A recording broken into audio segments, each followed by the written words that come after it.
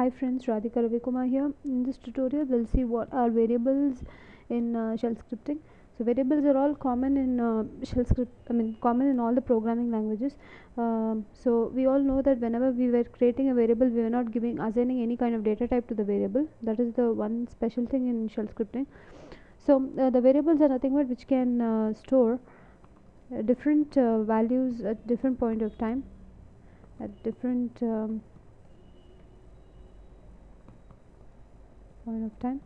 Okay, so the variables can contain letters from A to Z, then 0 to 9, and also it can have a special character that is just underscore and not any other special character like # at the rate or dollar, nothing. Just this underscore is the only valid special character that can be used while creating a variable. Okay, so now let me give you some examples of valid variable names.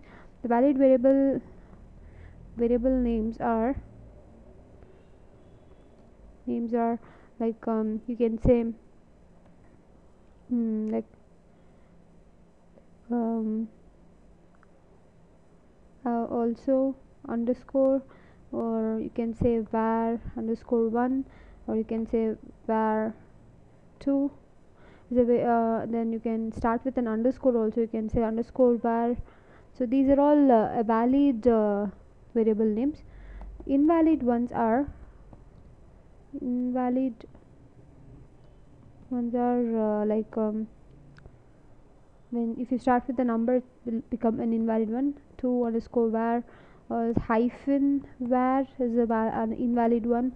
Then for example var underscore a dollar, sorry, a exclamation, or anything else like var 1 hyphen var 2.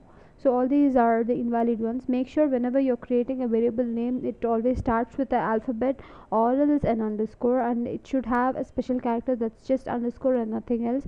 And you can mix up with the numbers also, but make sure that the variable names doesn't start with a number. Okay, so these are the conditions that are required whenever creating a variable names. So hope this was helpful. So next tutorial we'll see some more shell scripting topics, and thank you very much for watching.